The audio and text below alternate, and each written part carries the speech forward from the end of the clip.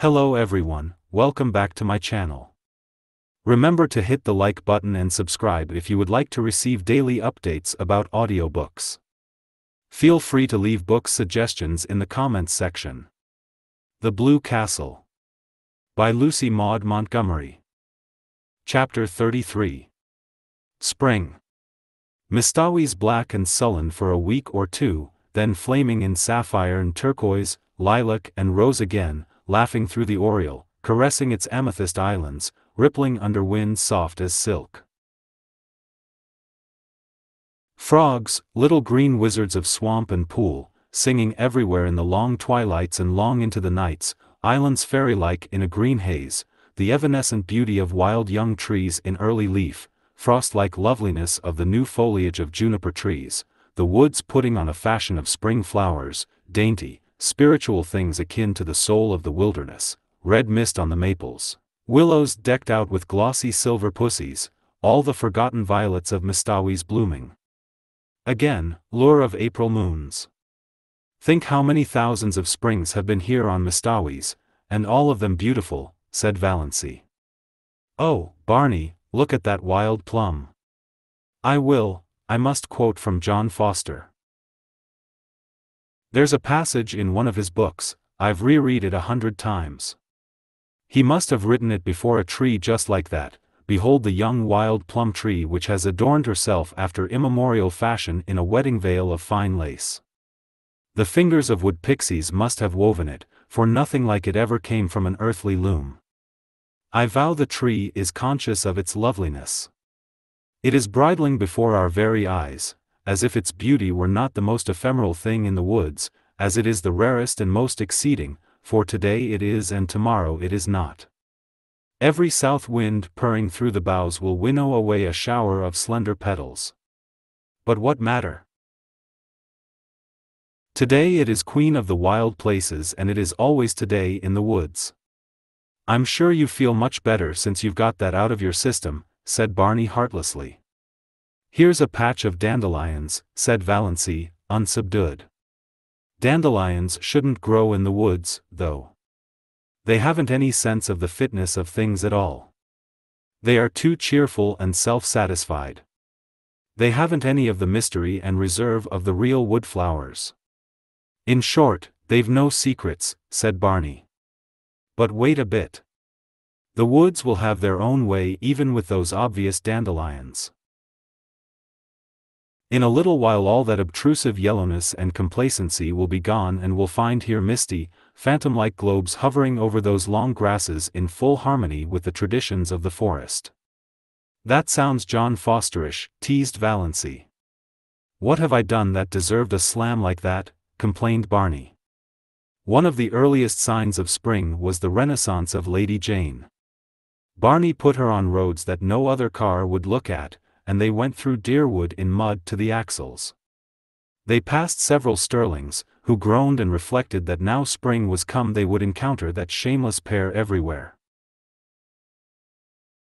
Valancy, prowling about Deerwood shops, met Uncle Benjamin on the street, but he did not realize until he had gone 2 blocks further on that the girl in the scarlet-collared blanket coat, with cheeks reddened in the sharp April air and the fringe of black hair over laughing, slanted eyes, was Valancy. When he did realize it, Uncle Benjamin was indignant. What business had Valancy to look like a young girl? The way of the transgressor was hard. Had to be scriptural and proper. Yet Valancy's path couldn't be hard. She wouldn't look like that if it were. There was something wrong. It was almost enough to make a man turn modernist. Barney and Valancy clanged on to the port, so that it was dark when they went through Deerwood again. At her old home Valancy, seized with a sudden impulse, got out, opened the little gate and tiptoed around to the sitting-room window. There sat her mother and cousin Stickles drearily, grimly knitting. Baffling and inhuman as ever. If they had looked the least bit lonesome Valancy would have gone in. But they did not. Valancy would not disturb them for worlds. Chapter 34. Valancy had 2 wonderful moments that spring. One day, coming home through the woods, with her arms full of trailing arbutus and creeping spruce, she met a man who she knew must be Alan Tierney. Alan Tierney, the celebrated painter of beautiful women. He lived in New York in winter, but he owned an island cottage at the northern end of Mistawis to which he always came the minute the ice was out of the lake. He was reputed to be a lonely, eccentric man. He never flattered his sitters. There was no need to, for he would not paint anyone who required flattery. To be painted by Alan Tierney was all the cachet of beauty a woman could desire. Valancy had heard so much about him that she couldn't help turning her head back over her shoulder for another shy, curious look at him. A shaft of pale spring sunlight fell through a great pine athwart her bare black head and her slanted eyes. She wore a pale green sweater and had bound a fillet of linnea vine about her hair. The feathery fountain of trailing spruce overflowed her arms and fell around her. Alan Tierney's eyes lighted up. "I've had a caller," said Barney the next afternoon, when Valancy had returned from another flower quest. "Who?" Valancy was surprised but indifferent. She began filling a basket with arbutus. "Alan Tierney. He wants to paint you, Moonlight." "Me?" Valancy dropped her basket and her arbutus. "You're laughing at me, Barney." "I'm not. That's what Tierney came for. To ask my permission to paint my wife, as the spirit of Muskoka, or something like that." But, stammered Valancy, "Alan Tierney never paints any but beautiful women," finished Barney. Conceited. Q.E.D., Mistress Barney Snaith is a beautiful woman. "Nonsense," said Valancy, stooping to retrieve her arbutus. "You know that's nonsense, Barney. I know I'm a heap better looking than I was a year ago, but I'm not beautiful." "Alan Tierney never makes a mistake," said Barney. "You forget, Moonlight, that there are different kinds of beauty. Your imagination is obsessed by the very obvious type of your cousin Olive. Oh, I've seen her, she's a stunner, but you'd never catch Alan Tierney wanting to paint her. In the horrible but expressive slang phrase, she keeps all her goods in the shop window. But in your subconscious mind you have a conviction that nobody can be beautiful who doesn't look like Olive. Also, you remember your face as it was in the days when your soul was not allowed to shine through it. Tierney said something about the curve of your cheek as you looked back over your shoulder. You know I've often told you it was distracting. And he's quite batty about your eyes. If I wasn't absolutely sure it was solely professional, he's really a crabbed old bachelor, you know, I'd be jealous." "Well, I don't want to be painted," said Valancy. "I hope you told him that."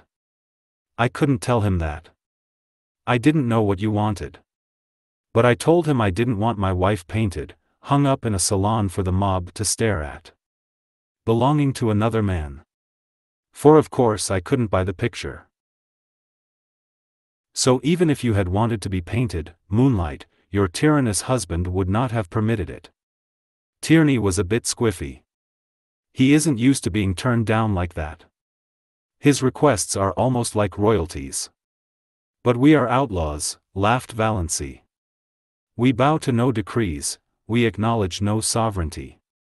In her heart she thought unashamedly, "I wish Olive could know that Alan Tierney wanted to paint me." Me. Little old maid Valancy Stirling that was. Her second wonder moment came one evening in May. She realized that Barney actually liked her.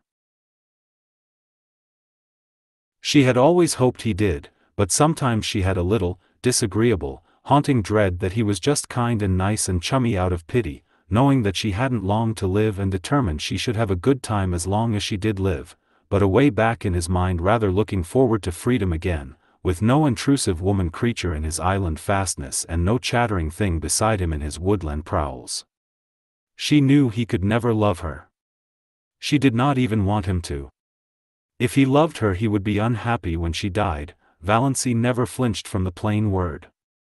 No, passing away, for her. And she did not want him to be the least unhappy. But neither did she want him to be glad, or relieved. She wanted him to like her and miss her as a good chum. But she had never been sure until this night that he did. They had walked over the hills in the sunset. They had the delight of discovering a virgin spring in a ferny hollow and had drunk together from it out of a birch bark cup. They had come to an old tumble-down rail fence and sat on it for a long time. They didn't talk much, but Valancy had a curious sense of oneness. She knew that she couldn't have felt that if he hadn't liked her. "You nice little thing," said Barney suddenly. "Oh, you nice little thing. Sometimes I feel you're too nice to be real, that I'm just dreaming you. Why can't I die now, this very minute, when I am so happy," thought Valancy. Well, it couldn't be so very long now. Somehow, Valancy had always felt she would live out the year Dr. Trent had allotted.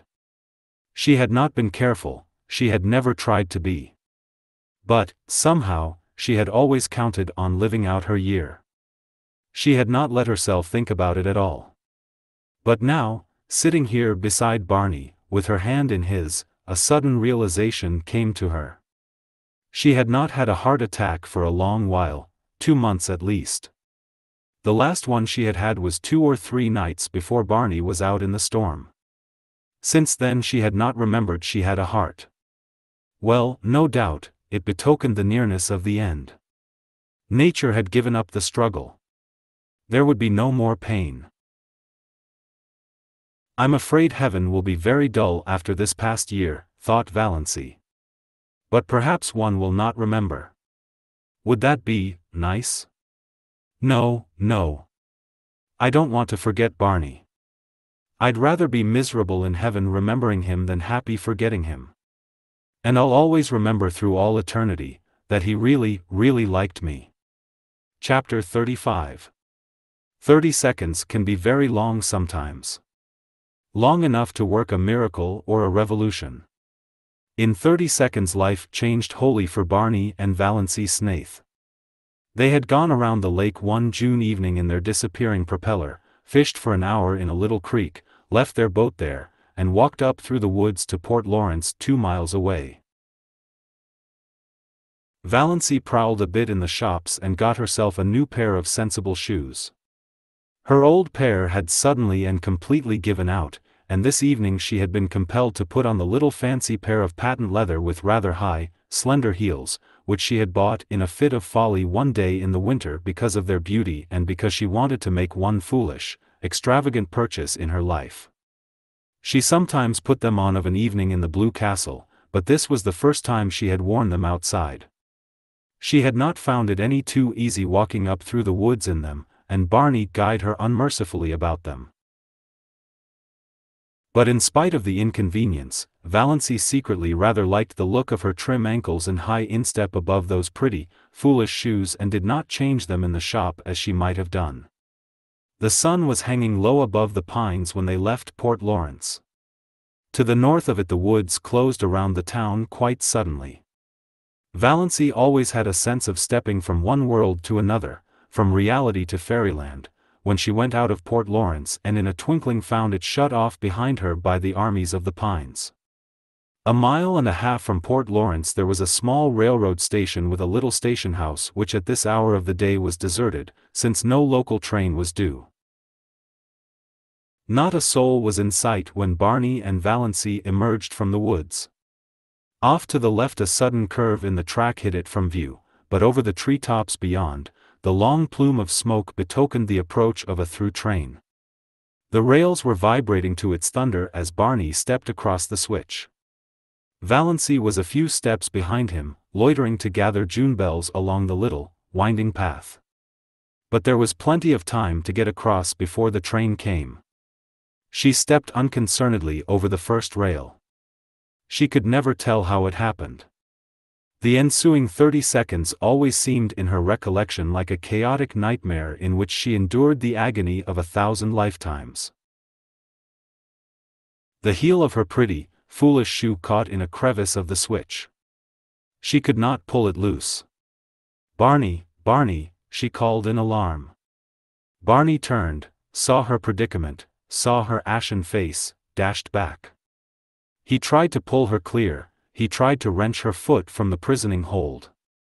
In vain. In a moment the train would sweep around the curve, would be on them. "Go, go, quick, you'll be killed, Barney," shrieked Valancy, trying to push him away. Barney dropped on his knees, ghost-white, frantically tearing at her shoelace.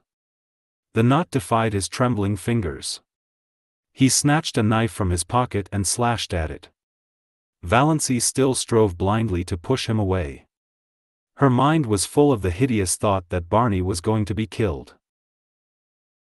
She had no thought for her own danger.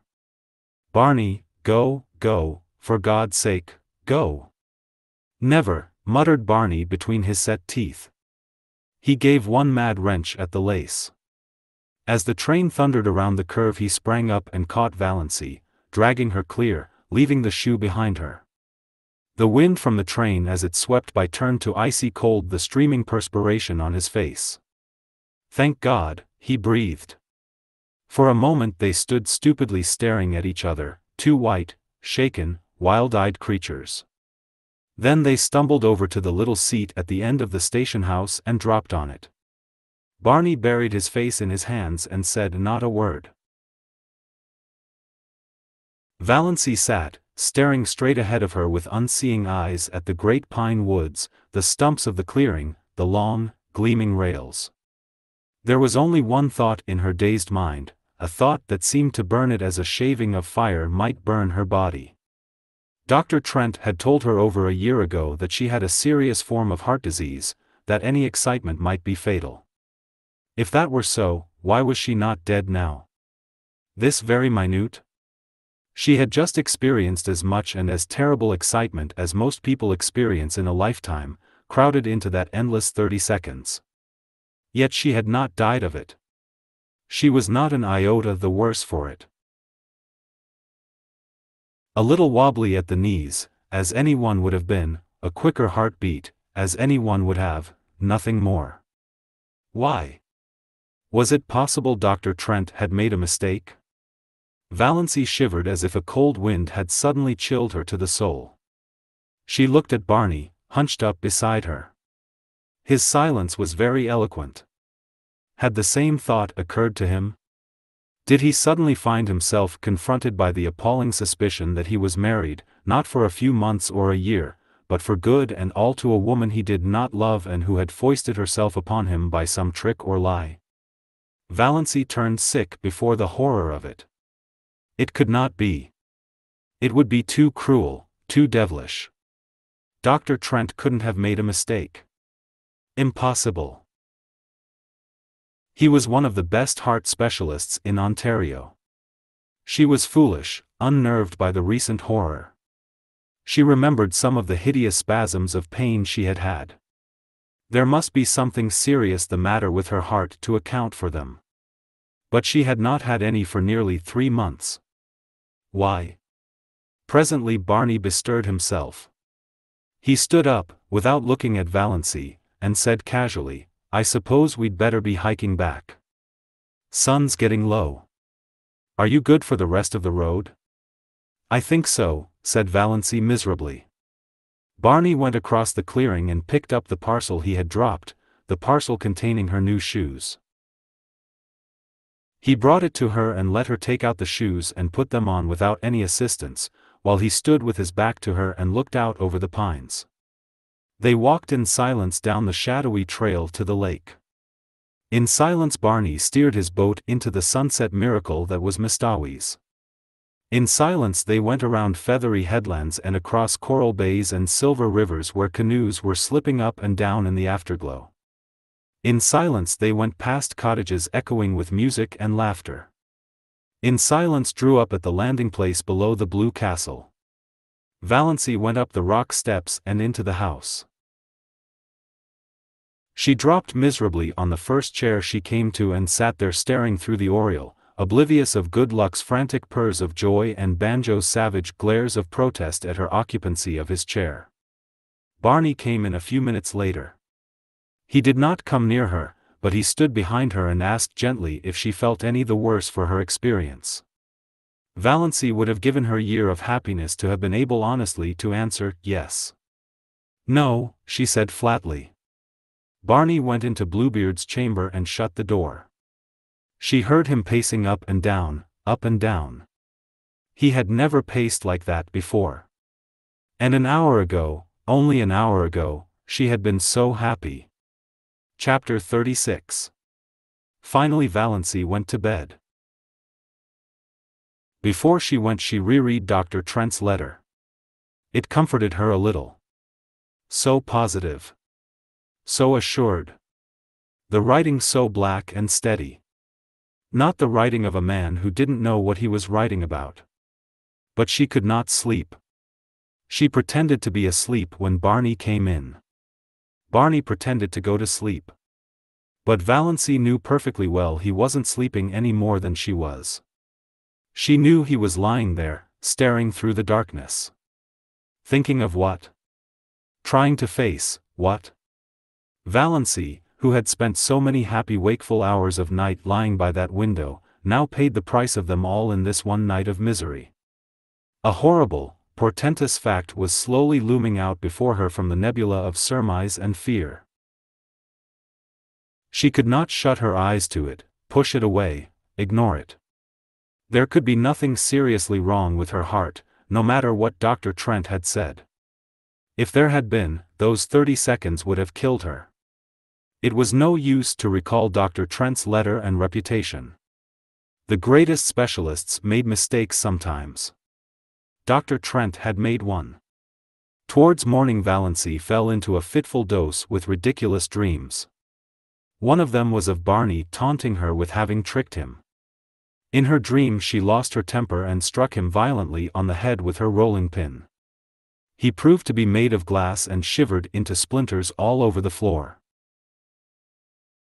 She woke with a cry of horror, a gasp of relief, a short laugh over the absurdity of her dream, a miserable sickening recollection of what had happened. Barney was gone.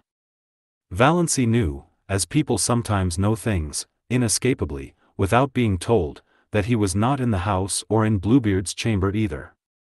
There was a curious silence in the living room. A silence with something uncanny about it. The old clock had stopped. Barney must have forgotten to wind it up, something he had never done before. The room without it was dead, though the sunshine streamed in through the aureole and dimples of light from the dancing waves beyond quivered over the walls. The canoe was gone but Lady Jane was under the mainland trees. So Barney had betaken himself to the wilds. He would not return till night, perhaps not even then. He must be angry with her.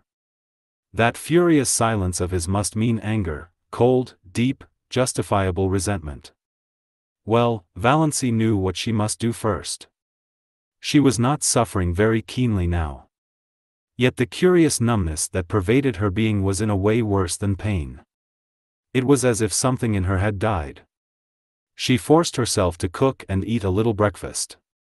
Mechanically she put the blue castle in perfect order. Then she put on her hat and coat, locked the door and hid the key in the hollow of the old pine and crossed to the mainland in the motorboat. She was going into Deerwood to see Dr. Trent. She must know. Chapter 37. Dr. Trent looked at her blankly and fumbled among his recollections. Mrs. Snaith, said Valancy quietly. I was Miss Valancy Stirling when I came to you last May, over a year ago. I wanted to consult you about my heart. Dr. Trent's face cleared. Oh, of course. I remember now. I'm really not to blame for not knowing you. You've changed, splendidly. And married. Well, it has agreed with you. You don't look much like an invalid now, hey? I remember that day. I was badly upset. Hearing about poor Ned bowled me over.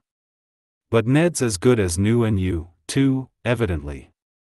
I told you so, you know, told you there was nothing to worry over. Valancy looked at him.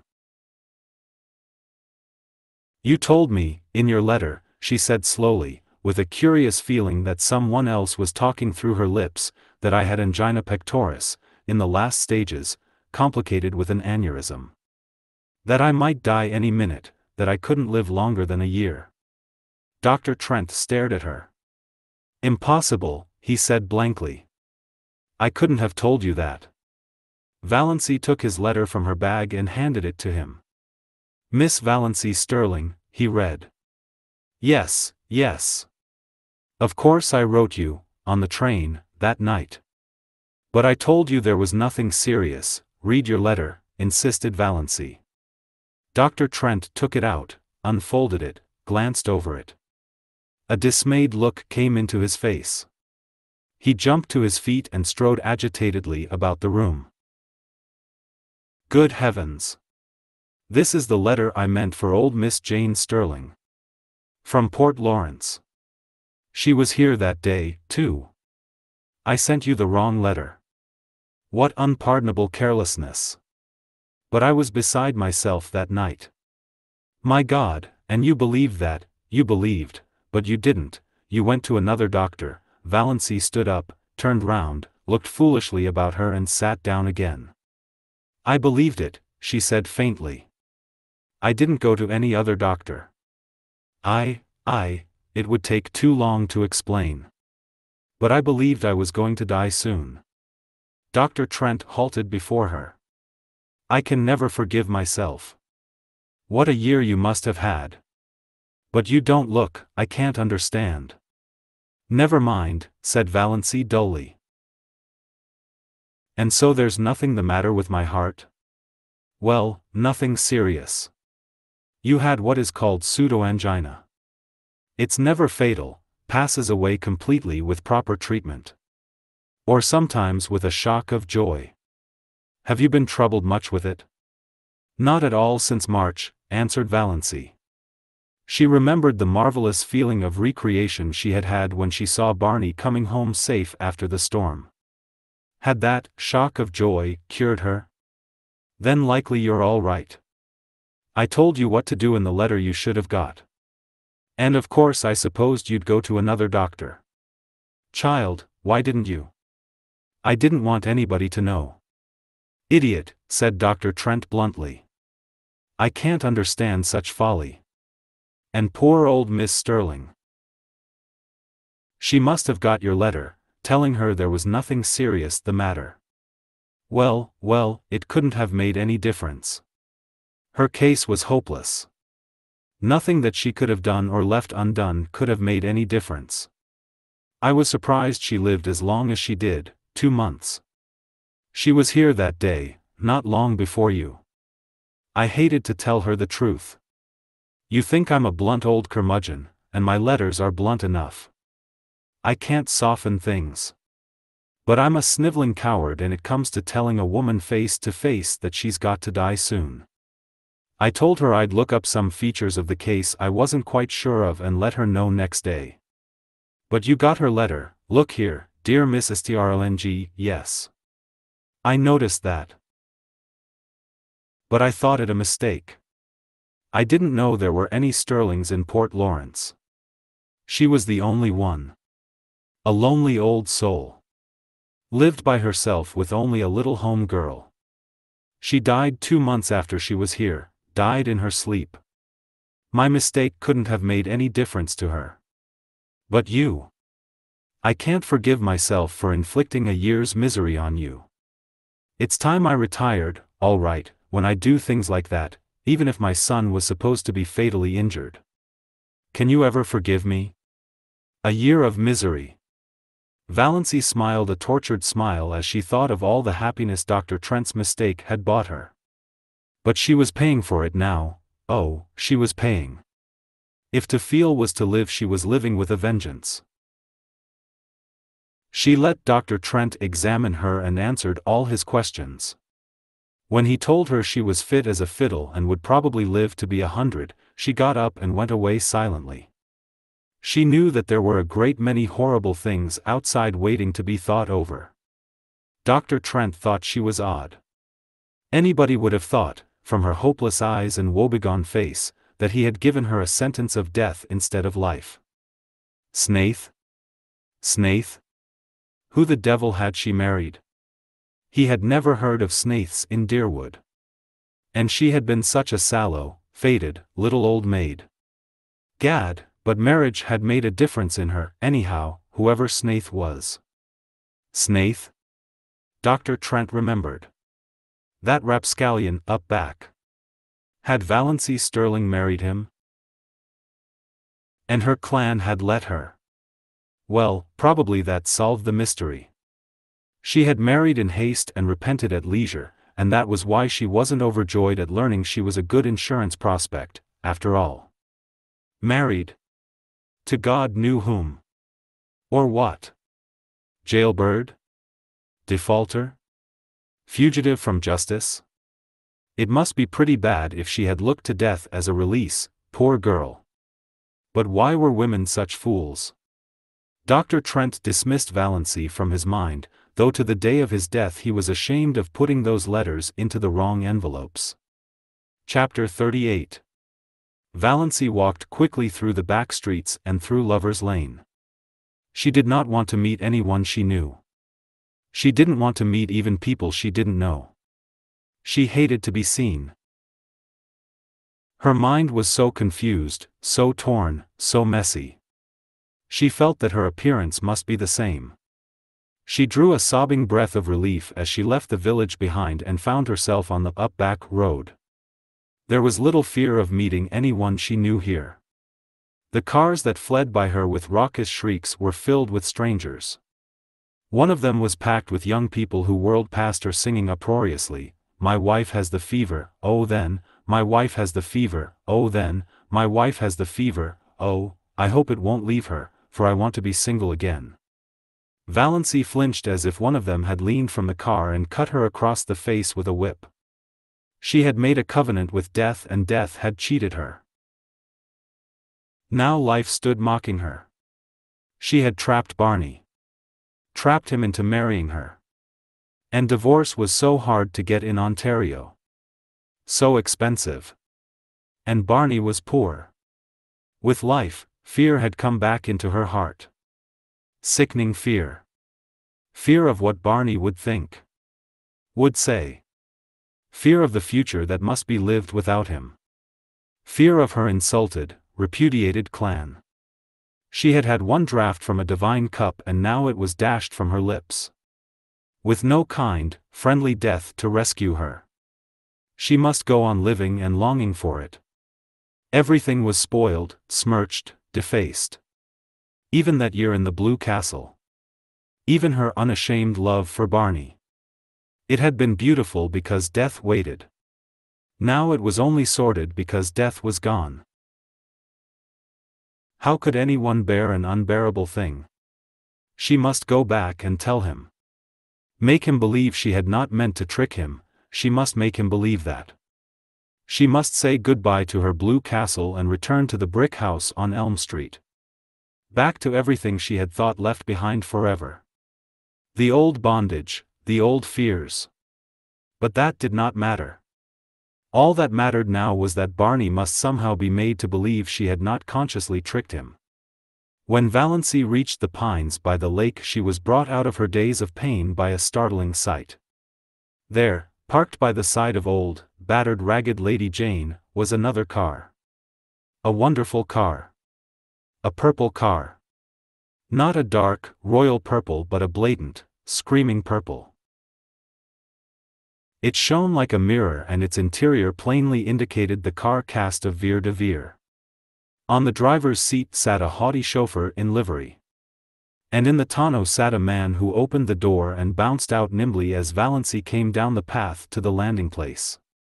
He stood under the pines waiting for her and Valancy took in every detail of him.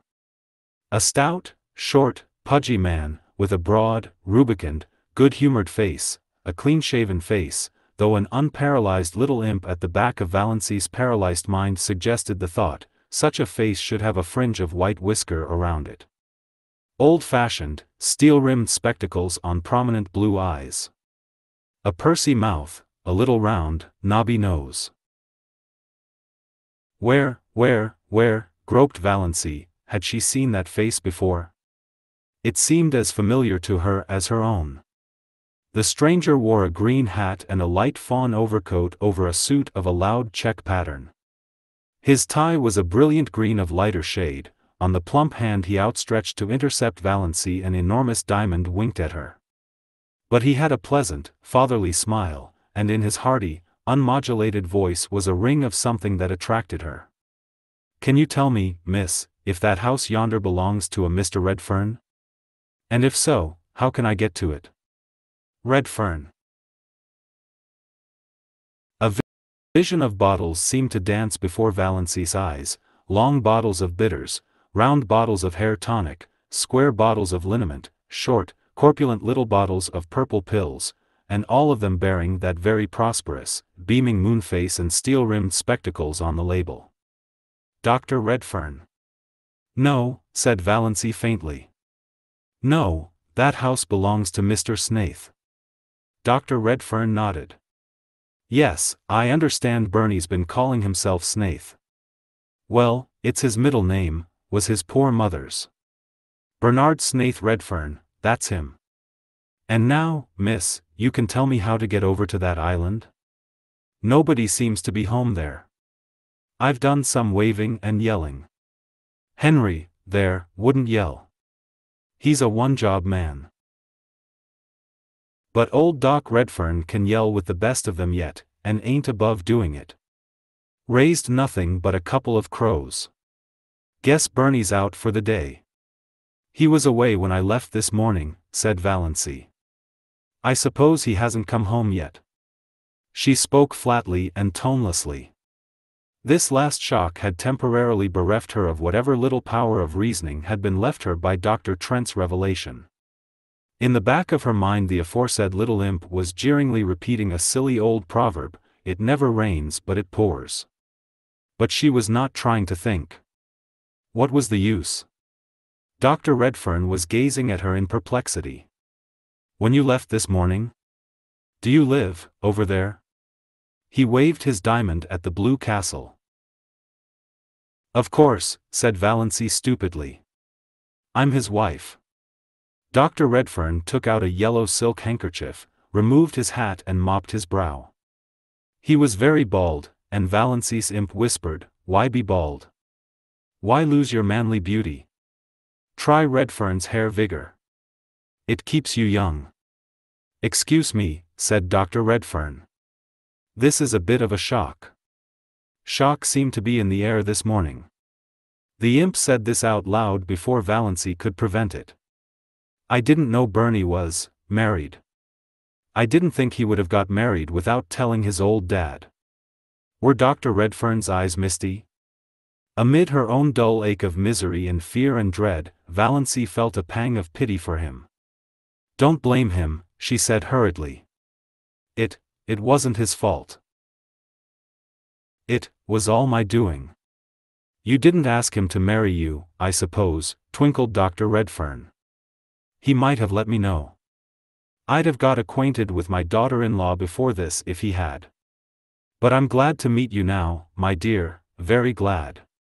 You look like a sensible young woman. I used to sorter fear Barney'd pick out some pretty bit of fluff just because she was good-looking. They were all after him, of course. Wanted his money? Didn't like the pills and the bitters but liked the dollars. Wanted to dip their pretty little fingers in old Doc's millions. Millions, said Valancy faintly. She wished she could sit down somewhere, she wished she could have a chance to think, she wished she and the Blue Castle could sink to the bottom of Mistawis and vanish from human sight forevermore. Millions, said Dr. Redfern complacently. And Bernie chucks them for that. Again he shook the diamond contemptuously at the Blue Castle. Wouldn't you think he'd have more sense? And all on account of a white bit of a girl. He must have got over that feeling, anyhow, since he's married. You must persuade him to come back to civilization. All nonsense wasting his life like this. Ain't you going to take me over to your house, my dear? I suppose you've some way of getting there. Of course, said Valancy stupidly. She led the way down to the little cove where the disappearing propeller boat was snuggled. "Does your man want to come, too?" "Who?" "Henry." "Not he. Look at him sitting there disapproving. Disapproves of the whole expedition. The trail up from the road nearly gave him a conniption. Well, it was a devilish road to put a car on. Whose old bus is that up there?" "Barney's." "Good Lord. Does Bernie Redfern ride in a thing like that? It looks like the great-great-grandmother of all the Fords." "It isn't a Ford. It's a gray Slauson," said Valancy spiritedly. For some occult reason, Dr. Redfern's good-humored ridicule of dear old Lady Jane stung her to life. A life that was all pain but still life.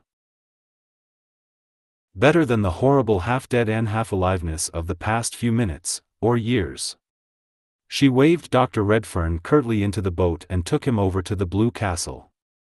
The key was still in the old pine, the house still silent and deserted.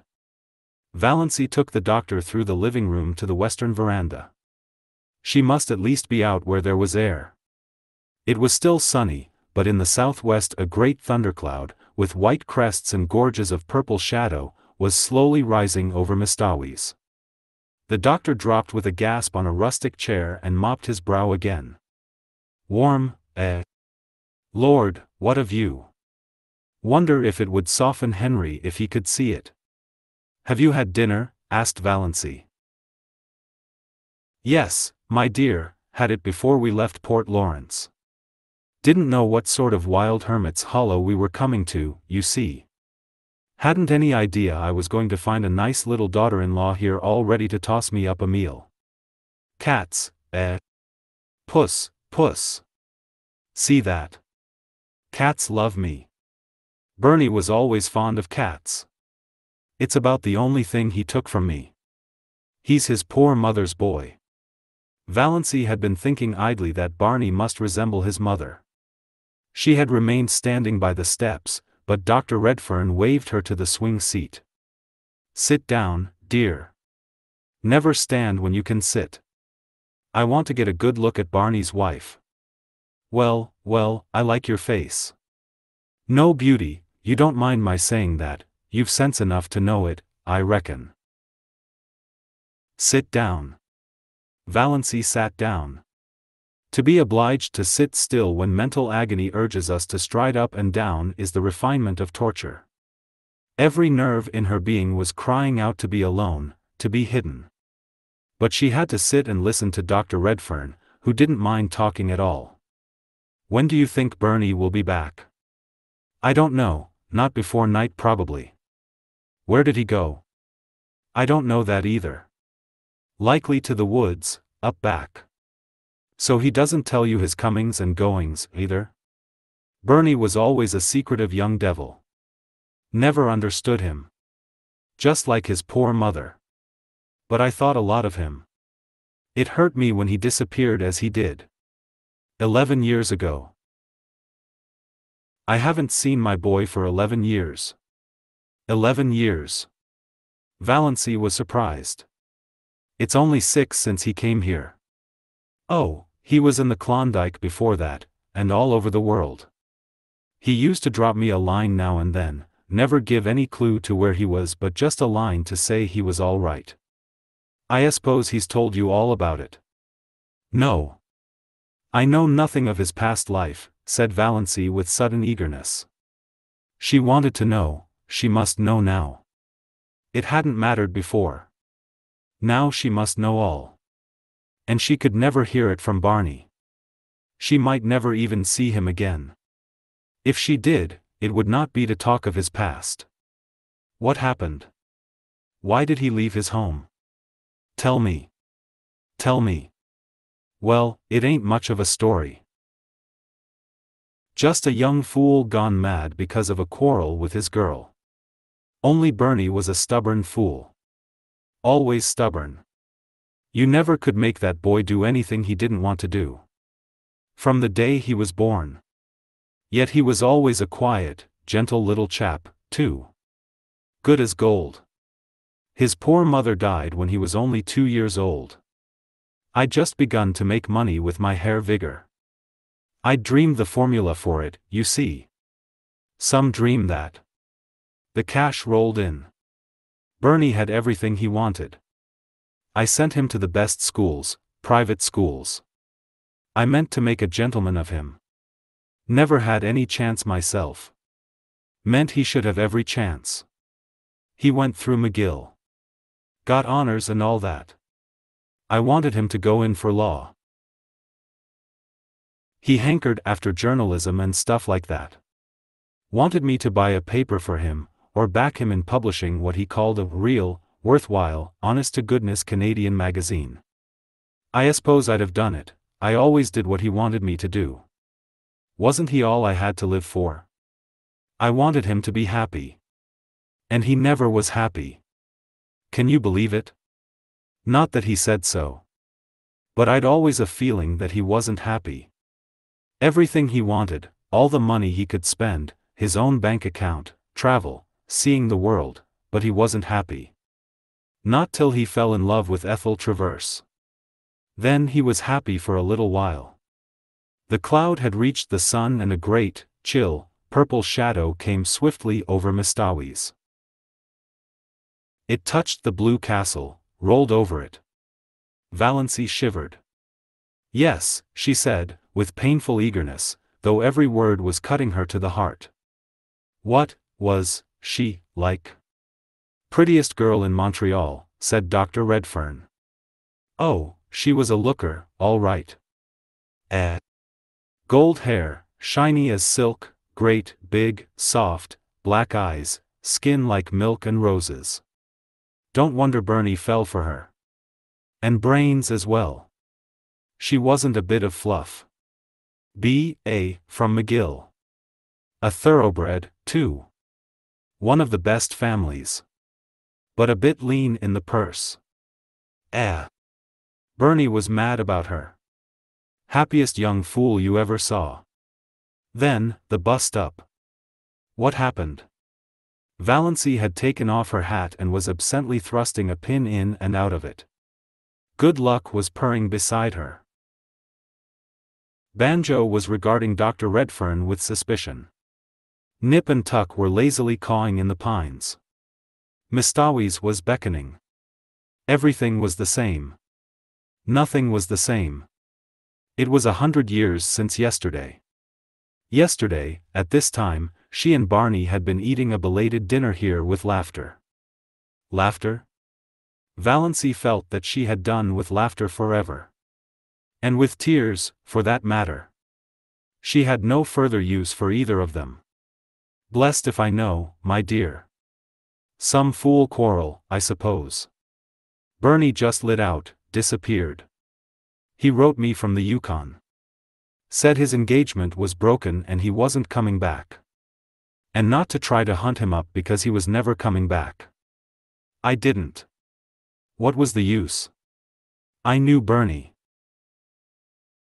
I went on piling up money because there wasn't anything else to do.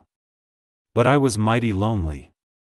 All I lived for was them little notes now and then from Bernie, Klondike, England, South Africa, China, everywhere.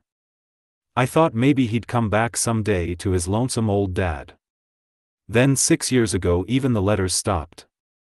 I didn't hear a word of or from him till last Christmas. Did he write? No. But he drew a check for $15,000 on his bank account. The bank manager is a friend of mine, one of my biggest shareholders. He'd always promised me he'd let me know if Bernie drew any checks. Bernie had $50,000 there. And he'd never touched a cent of it till last Christmas. The check was made out to Ainsley's, Toronto, Ainsley's. Valancy heard herself saying Ainsley's. She had a box on her dressing table with the Ainsley trademark. Yes. The big jewelry house there.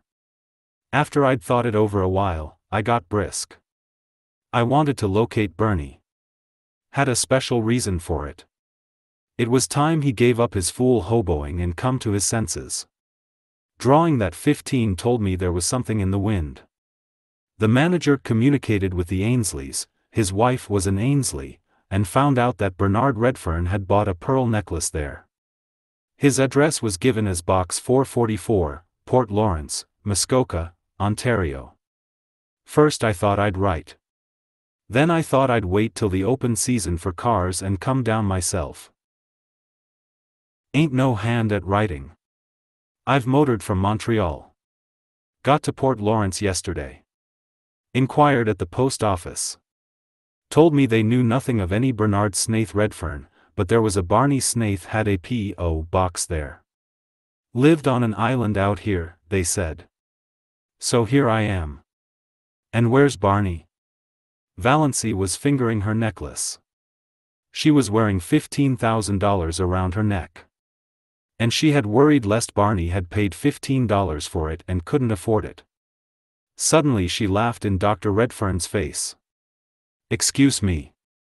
It's so amusing, said poor Valancy. Isn't it? Said Dr. Redfern, seeing a joke, but not exactly hers. Now, you seem like a sensible young woman, and I dare say you've lots of influence over Bernie.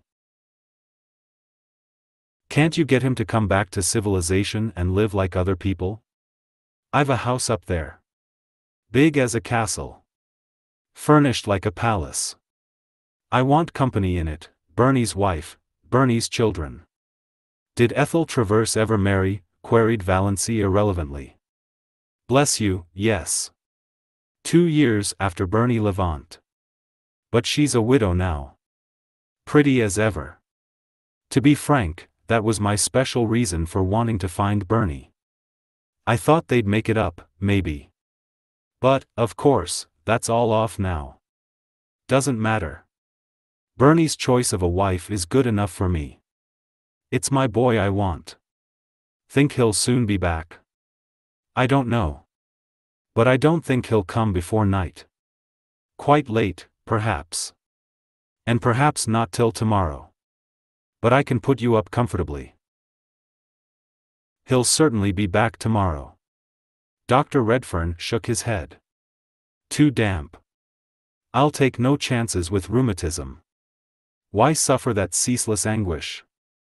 Why not try Redfern's liniment, quoted the imp in the back of Valancy's mind. I must get back to Port Lawrence before rain starts. Henry goes quite mad when he gets mud on the car. But I'll come back tomorrow. Meanwhile you talk Bernie into reason. He shook her hand and patted her kindly on the shoulder. He looked as if he would have kissed her, with a little encouragement, but Valancy did not give it. Not that she would have minded. He was rather dreadful and loud, and dreadful. But there was something about him she liked. She thought dully that she might have liked being his daughter-in-law if he had not been a millionaire. A score of times over. And Barney was his son and heir. She took him over in the motor-boat and watched the lordly purple car roll away through the woods with Henry at the wheel looking things not lawful to be uttered. Then she went back to the Blue Castle. What she had to do must be done quickly. Barney might return at any moment. And it was certainly going to rain. She was thankful she no longer felt very bad. When you are bludgeoned on the head repeatedly, you naturally and mercifully become more or less insensible and stupid. She stood briefly like a faded flower bitten by frost, by the hearth, looking down on the white ashes of the last fire that had blazed in the Blue Castle. At any rate, she thought wearily, Barney isn't poor. He will be able to afford a divorce. Quite nicely.